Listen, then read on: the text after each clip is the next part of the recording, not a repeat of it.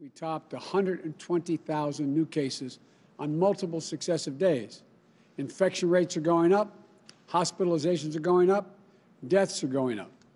This crisis claimed nearly 1,000 American lives a day, and nearly 240,000 deaths so far. The projections still indicate we could lose 200,000 more lives in the coming months before a vaccine can be made widely available.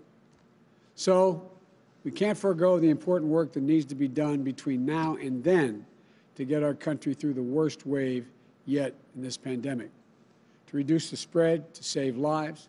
So that's why today I've named a COVID-19 Transition Advisory Board comprised of distinguished public health experts to help our transition team translate the Biden-Harris COVID-19 plan into action, a blueprint that we can put in place as soon as Kamala and I are sworn in to office on January 20th, 2021. And we'll seek to add other members to this board during this bring additional important perspectives on public health and expertise throughout the transition.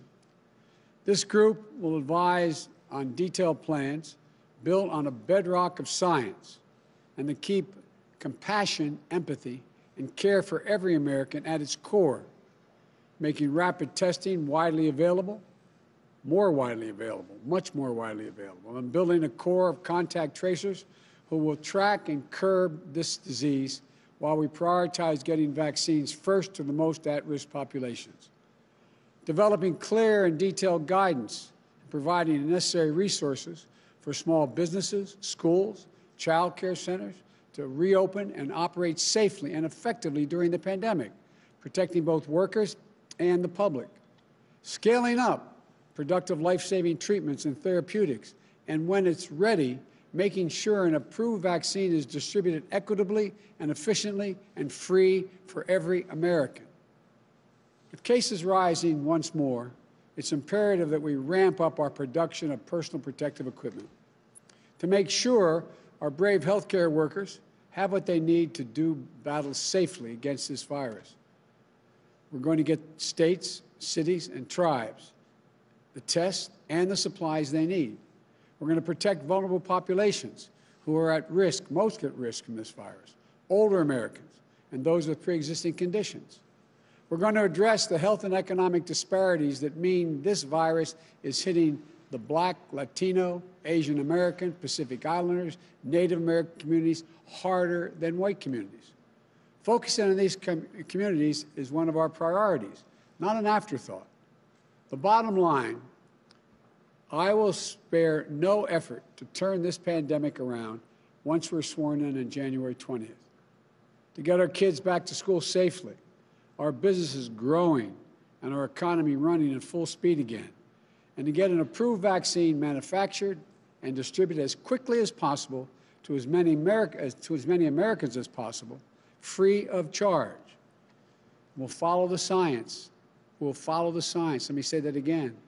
And we'll adjust to new data when it comes in. And we'll listen and work in cooperation with governors and local leaders of both parties who are fighting this virus in their communities this very day. There is so much good work happening at state and local levels across the country. Governors, mayors, they're stepping up. The advisory board will listen and learn lessons from their experience. And because we know that we won't fully defeat COVID-19 until we defeat it everywhere, my advisory council also includes experts on global health security so that we can restore U.S. global leadership to fight this pandemic. This is a crisis that affects everyone. As I've said throughout this campaign, I will be a president for every American. This election is over. It's time to put aside the partisanship and the rhetoric that designed to demonize one another. It's time to end the politicization of basic, responsible public health steps like mask wearing and social distancing. We have to come together to heal the soul of this country so that we can effectively address this crisis as one country where hardworking Americans have each other's backs and we're united in our shared goal, defeating this virus. As we work toward a safe and effective vaccine, we know the single most effective thing we can do to stop the spread of COVID is wear a mask. The head of the CDC warned this fall that for the foreseeable future, a mask remains the most potent weapon against the virus. Today's news does not change that urgent reality. I won't be president until January 20th, but my message today is to everyone is this: it doesn't matter who you voted for, whether you stood, where you stood before Election Day. It doesn't matter your party, your point of view. We can save tens of thousands of lives if everyone would just wear a mask for the next few months. Not Democrat or Republican lives, American lives. You know, maybe it would save the life of a person who stocks a shelf at your local grocery store. Maybe it saves the life of a member of your place of worship. Maybe it saves the lives of one of your children's teachers. Maybe it saves your life. So please, I implore you, wear a mask. Do it for yourself. Do it for your neighbor. A mask is not a political statement, but it is a good way to start pulling the country together. I want to be very clear. The goal of mask wearing is not to make your life less comfortable. It's to take something away from you. It's to give something back to all of us, a normal life. The goal is to get back to normal as fast as possible. And masks are critical in doing that. It won't be forever, but that's how we'll get our nation back up to speed economically, so we can go back to celebrating birthdays and holidays together, so we can attend sporting events together, so we can get back to the lives and connections we shared before the pandemic. It doesn't matter whether or not we always agree with one another. It doesn't matter who you voted for.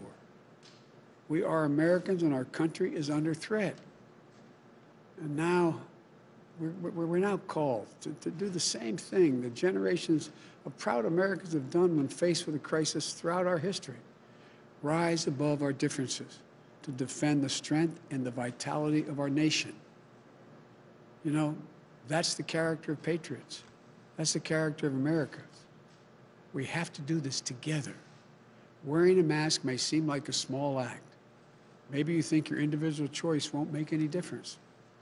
But throughout our history, throughout the history of our nation, we've seen over and over how small acts add up to enormous achievements.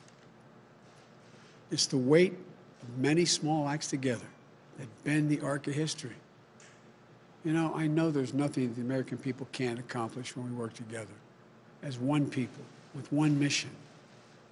We can get this virus under control, I promise you. We can rebuild our economy back better than it was before. We can address race-based disparities that damage our country. It's in our power. So let's wear a mask. Let's get to work. Thank you. May God bless you. And for all those who've lost somebody, our heart goes out to you. We know what it's like. Our heart goes out to you. May God protect our health workers and our healthcare workers and all Americans. Thank you.